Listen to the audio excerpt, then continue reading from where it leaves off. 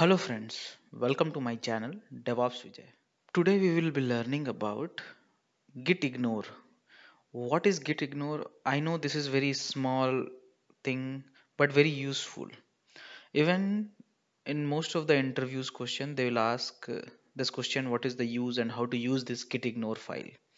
Okay. So .gitignore is a file which you keep into your project at the root location where you can mention all the regex expression or the files or anything which you do not want to track in your git. Okay, suppose you are working on IDE and you do not want to track your IDE related files or IntelliJ or Visual Studio, you do not want to track those local files, then using gitignore those will come very handy. How to use the gitignore? You just have to create a new file. Like I will go to the my GitHub repo. Okay, here right click, just create a new text document. Okay, and give it a name dot git ignore. Okay, click yes. So one dot git ignore file is created. Now you have to click on this, click on edit. You can mention like star slash star dot some log file. Star means any recursive folder like slash. After that, if you have some dot temp file, okay, you can mention anything which you do not want to push it into GitHub or you do not want to track it. Let's save it. So I have saved it. Now I'll come here.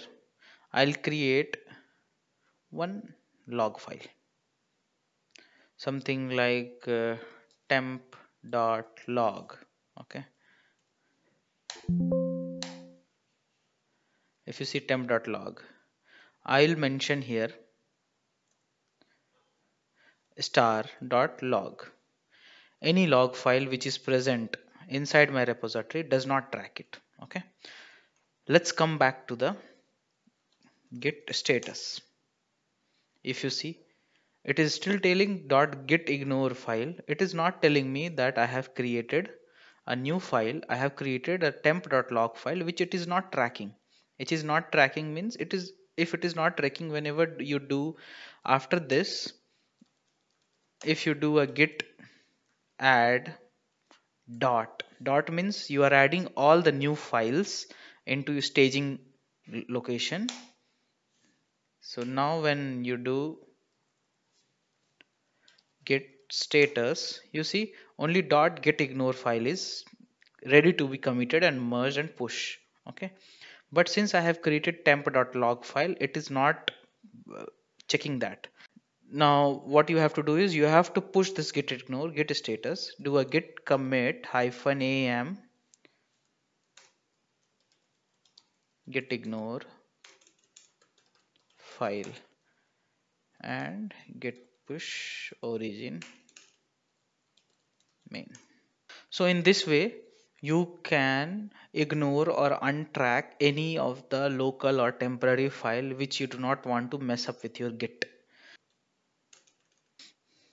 Now if you refresh this, you will be able to see the .gitignore file and there is no temp.log file got updated here.